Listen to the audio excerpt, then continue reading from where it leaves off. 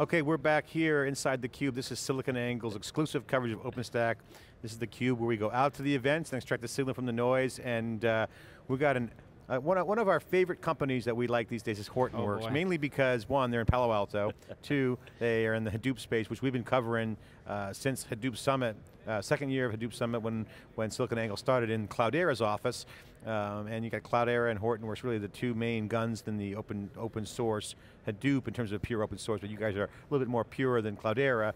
Jim Walker, who is the Director of Product Marketing here at Hortonworks, and guys, I'm really impressed. You have an announcement today, so let's get right to the news. So, Hortonworks is Hadoop. It's open source. The entire team has legacy in open source going back to, the days of all the way back to JBoss. JBoss and Spring Source and all that stuff. So you guys know a little bit about open source.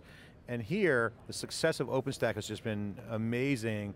That they really shielded the hype, kept the kernel of core dudes together with code, and really is a shining example of success of open source and the continuing drumbeat of our editorial, which is scale out open source wins in this new market of modern infrastructure. So give us the news of Hortonworks here at OpenStack. Yeah, first of all, I mean, this is amazing. I guess, I'm kind of new to the whole OpenStack world. I'm wild. I can't believe there's another space that's as wildly as exciting as Hadoop right now. It's kind of like, this whole other world going on, right? So this is great. Here, what we're doing here is, we feel that Hadoop is just a really powerful source for adoption of OpenStack, right? We feel that it's kind of almost the perfect app to help aid adoption of OpenStack. I think, if we look at organizations today, the way they're using servers, the way that adoption is happening, it's really following the workloads. And Hadoop is really kind of that net new workload that we're finding organizations adopting throughout, and so, if you think about that and start to say, well, how am I going to, implement infrastructure for that? Hadoop makes a whole lot of sense. Now, Hadoop needs the cloud from an agility point of view. If I can spin up clusters, spin clusters down, be able to just be more agile with my Hadoop environments is hugely important for Hadoop. So it's a really good fit. So you guys announced something with Red Hat and Mirantis. Yeah. So the announcement really is to help aid that, right? And so working with Mirantis started a project called Project Savanna. It was a couple weeks ago they announced that, right? So we've partnered with Red Hat and Mirantis to really, I guess the words are contribute significantly to really build that out. And Savanna is really all about simplifying management and deployment of Hadoop on OpenStack. Hadoop's not simple in itself to deploy. It's from an operations point of view, it's not fully simple. And then you have the complexity of OpenStack as well. So we really want to make it almost push button, right? So taking a Hadoop cluster, say I want to run an H-based cluster for a test, being able to provision that very quickly via templates or blueprints of what a cluster is really what we're kind of all after well, here, right? Let me just parse through that and I'll just say it. Hadoop is hard to work with. H-base in particular is a lot harder because you got to have the expertise and you got to host it, where you got DynamoDB on Amazon's kicking butt right now. And also they got Elastic MapReduce on Amazon. So you're seeing that people want simplicity. And they want choice, which is kind of like, I'm not saying OpenStack, I mean Hadoop is hard to use, but for the average developer, it's got to get simpler. There's a lot of configurations, John. I'm not going to sugarcoat it. There's a lot of configurations when you deploy a cluster, and to optimize that for the right performance, right? There's a lot of things that you're doing. So how do I make that push button? Because the infrastructure guy doesn't want to have to worry about all those, configuring all that. And so really that's what Project Savanna is all about, and it's key. It's key for adoption. I think that is the key thing, and I tweeted earlier, I said Hadoop presence at OpenStack's impressive. Oh, that's the wrong tweet, Hortonworks. So Hadoop is a non-legacy, I want you to comment on this. Hadoop is a non-legacy app well suited for scale out OpenStack architecture. Still lots of work to do, but opportunity for developers. One, do you agree with that, or you must because obviously the open source piece, but what is the opportunity for developers? For the developers, I mean, just the combination of the two. I mean, it's the net new workloads that we're having in organizations, John. I mean, if it's, oh, excuse me. That thing's kind of coming off there. If we think about net new analytics, the whole kind of move towards big data. Mobile. I mean, they're kind of moving along in the same path. So I mean, I think it is the perfect app for OpenStack. I mean, it's like I said, it's driving those workloads, and I think that's where the opportunity is. But you have to simplify it, right? And so our goal is to really fuel and foster the adoption of Hadoop, everywhere. It doesn't obviate anything. It's a +1 in What that do you guys architecture, bring right? to the table? You know, Code? Are you guys bringing more resources? You're hiring, going to throw some people at the OpenStack Summit? You know, I mean, to the OpenStack world, what do we bring? Yeah, code. Yeah. I mean, this doesn't get done without a lot of work. I didn't mean that. We know you guys are putting a big dent in the universe on Hadoop. You guys are doing amazing work in the Hadoop space, and you guys are pioneering it, and actually getting a lot of, I think you might even be in the lead as far as, Dave Vellante and I debate that all the time. We think you have a lead over Cloudera right now, and certainly them not being here is kind of a diss on Cloudera, and kudos to you, but specifically to OpenStack, because that's where the enterprise is going to start to get around that. It's a great go-to-market for you guys to get in the enterprise through this community. Yeah. And so, what are you guys going to bring to the OpenStack? Just code? Code. I mean, code and expertise. Like I said, there's the complexities of Hadoop in itself. There's complexities of OpenStack.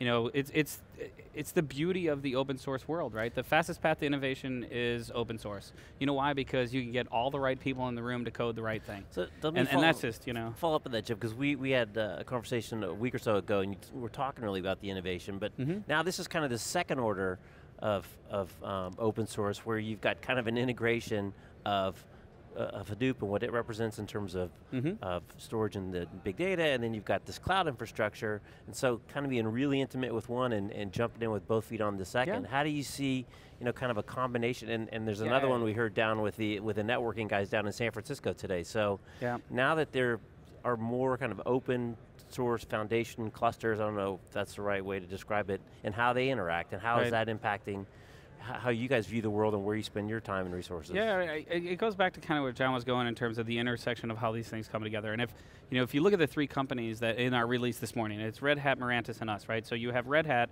who is the leading contributor to OpenStack within the Grizzly release, right? So more lines of code than anybody. You have Mirantis, who is definitely one of the leading system integrators within the OpenStack world, right? So now you have the guys who built it, you have the guys who implement it, and now you're bringing together the leading contributor to Apache Hadoop and all the related projects. I mean, anybody could do the math around code counts and committers, and I'm not going to get into that kind of debate, but I mean, you have the three different groups coming together to actually promote now simplifying Hadoop on OpenStack. It's bringing the right people together. We were talking about this last week. It's just so much, it just makes sense. You get all the right people in the room, you're going to be able to get there a lot faster than a proprietary firm, and you put the right services and support around that. It's just a really good business model. Did you hear the Red Hat thing earlier? The Brian Stevens say, open source is a development model, not a business model. It is. It's a development model, and if you think about that, I would say both. I mean, they're not mutually exclusive. I mean, look at Rackspace. Rackspace's halo effect. They move the ball down the field in a matter of 3 years with OpenStack. I was having customers with Jim Curry, who will be on tomorrow, and Lou Morman, the president at the time of that division when they cloud sites. They could have owned this thing on their own. They could have completely bogarted this community and tried to kind of throw a little bit of a red herring community out there and take it in-house, because they needed to build. What OpenStack did to me is an example of the business model open source. They said, you know what, we're going to be completely transparent. We're going to put and contribute resources, and the tide will rise all the boats, them being the biggest boat in the harbor. And that worked, look at them. And they're significantly more scalable. They're leveraging all the work of the people in the community. And John, that's a home run. That last word is the key, right? So there's open source. Anybody can push code out into GitHub.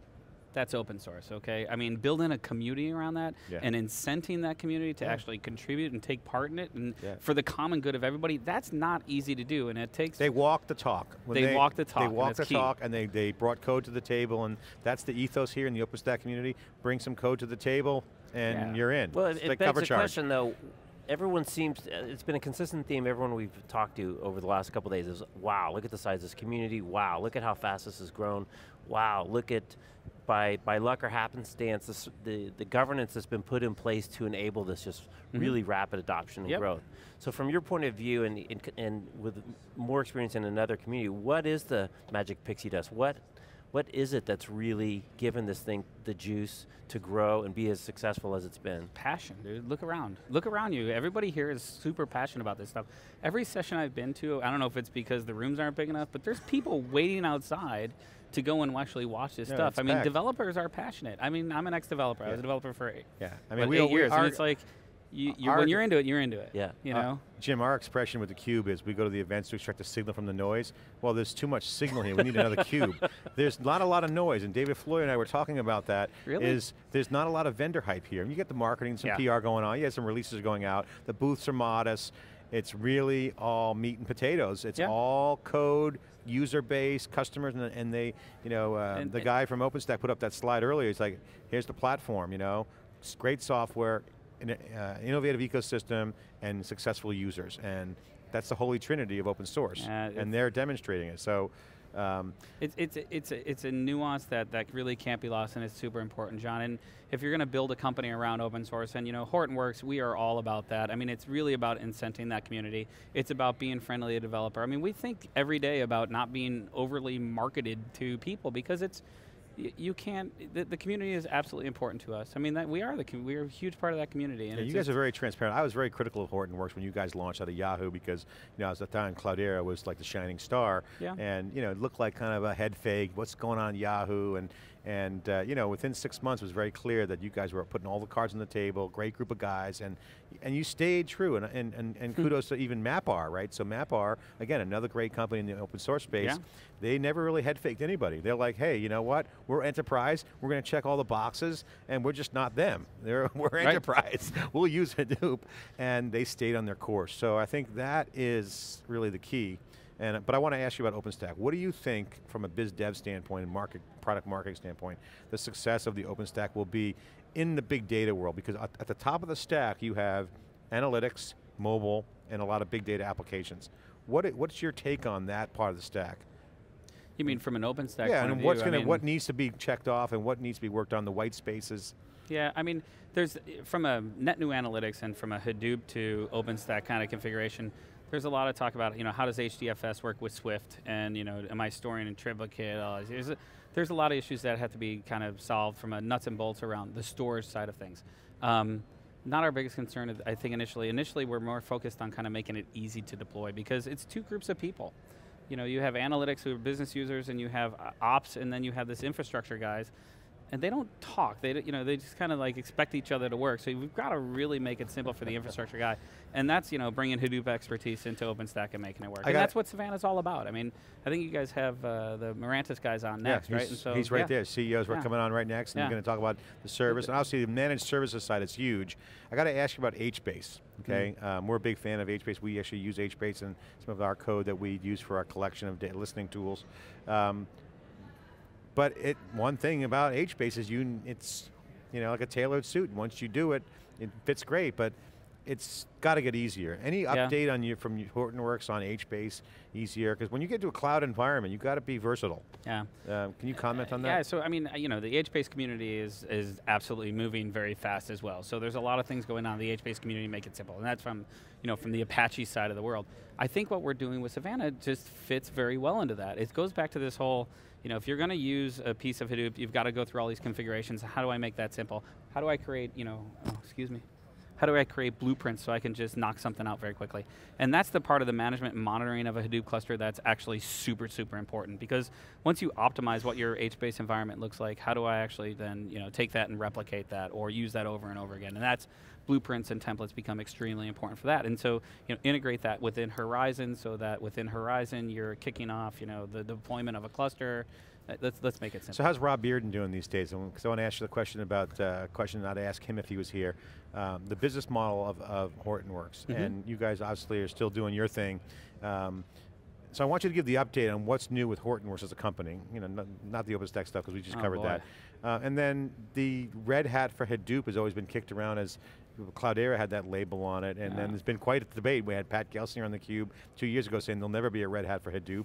Matt Assay and I got on a little thing on Twitter about, can there be multiple versions? I mean, is it a debate? Is it, what's happening? Give us, help us dissect that. I mean, nothing's changed with Hortonworks. I mean, we have stayed true to our mission from day one. I mean, we are all about fueling and fostering the adoption of Hadoop in the larger enterprise. We don't want to obviate up the stack. We know where we fit. Hadoop is part of your overall data architecture of the future, and we know where it fits. And for us, it's making sure that everybody in the world uses Hadoop. And so we are marching down that path. The only difference between probably when I talk to you or anybody's talked to you 5 months ago as opposed to today, is the rate at which customers are coming to us and paying customers, Give not just people examples. using HTTP. It's across every vertical you could think of, John. It's financial services firms, of course, a lot of retail guys, a lot of telecom guys. So I mean, it's just it's dozens and dozens of customers. And your now. business model is still service. And it's still services and support. And so we aren't selling software. We aren't building proprietary extensions on top of Hadoop. We are pure producers of Hadoop. There's in the open source world, you have packagers and producers. Right, you have guys who use the open source code and build on top of that. That's the beauty of Apache. We love that, right? And then there's the pure people who are actually producing. We produce, and so our game is to make sure that really Hadoop becomes that enterprise viable data platform. In order to be enterprise viable, it's got to be stable, it's got to be reliable. The enterprise has to trust it. You can't hire all these people to manage the thing. It's got to be simple. Part of the stuff we're talking about is simplicity, and trust. And that's what we're all about. So you guys get some good buzz here. I tweeted that earlier, and but Cloudera is not here, your competitor. Yeah. Can you talk about how you guys are competing against Cloudera now? Is it still the same? Can you just give us an update on the Hortonworks versus Cloudera? Not that I want to get into a little war there, but it's important. You aren't going to bait me into saying anything really bad, but I mean, we love what the Cloudera guys are doing. I mean, they're out there. They're doing the drumbeat around Hadoop as well. They got a lot of guys, really smart guys on the street doing some things. They're doing some great things with a lot of really cool projects out there. Do I like competing against somebody? I love competing. It makes the whole market better, and I think they're a formidable competitor, and they're doing great things. So I like to win, and we win a lot against them, and I'm sure they've won against us, but. That's a non-answer. Come on. It's a non-answer. Come on, give us an answer. What do you want from me? I mean, But they're open source too, Is there a knife right? fight? We don't. I mean, they're not here to defend themselves. I have to defend them for you. There are a lot of guys I like. So there's a lot of guys on that team I really like. The funny thing is about an open source community, they've got a lot of committers at Cloudera, right? And we've got a lot of committers at Hortonworks. When they all get together at say a Hadoop Summit, coming up later in June. It's funny, they're all friends. They all talk about their wives and their kids, and so we love Cloudera developer too. level, they all love each other. So okay, that's Jim Walker with Hortonworks, Director of Product Marketing here inside theCUBE. Hortonworks, again, you got Cloudera and Hortonworks, the two main horses in the open source Hadoop pure world.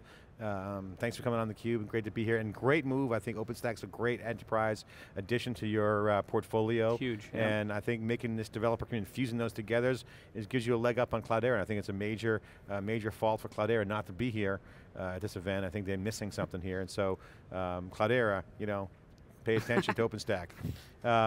We are here at the OpenStack Summit. I'm John Furrier with SiliconANGLE. We'll be right back with our next guest after this short break.